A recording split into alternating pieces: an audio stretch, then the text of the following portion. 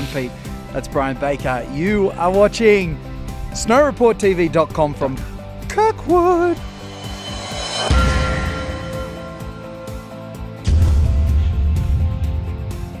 It's a beautiful day. It's a bluebird day. You can't really tell because we're in the shade, but it has been sunny all day. The temperature has been a delightful 50 odd degrees. It is like it's beach weather. It's absolutely superb out here. So it's the kind of day that you probably want to, maybe wear jeans and a t-shirt, tuck your jeans into your ski boots and show them the snow. Show them the snow. Look at that snow over there. That looks good.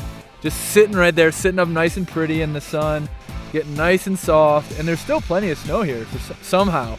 It's been 60 degrees for like the whole season. And still there's plenty of cover. Yeah, obviously the storms that came through a week or two ago have just absolutely just pounded the base. The base is incredible.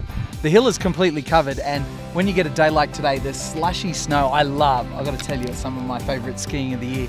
It's very much spring conditions, but it's really good because there's great cover. It's not like there's rocks sticking through everywhere. So we also headed across to Northstar on the weekend to check out conditions there, and I've got to tell you, the cover is not nearly as good as Kirkwood. You pretty much had to stick to the groomed trails on piste, and the man-made area is obviously the best.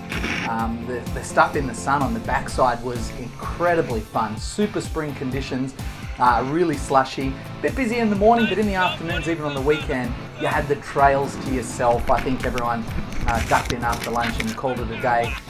If we have a look forward to the forecast, they're telling us that by mid next week, this current weather pattern is going to break down. Now, we don't know how good it's going to be. I've heard people already talking about feet of snow mid to late next week, but let's be honest, they haven't seen snow for a while here, so they're going to talk it up no matter what. I'm going to go on the conservative side, but say there's definitely something coming next week. That's what the weather charts will tell us at this stage, which is kind of cool. For snowreporttv.com, that is Brian Baker. I am Pete Quist, and we will see you on the mountain. After the promise of 6 to 8 inches the other night, we delivered 2 inches.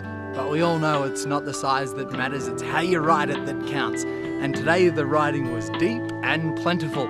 A bit rugged in spots, but that's what we like to see. Now, if you're out skiing or riding with a group of, say, 4, probably your best bet was to send one to the front side, one to the back side, and have a buddy hold the video camera.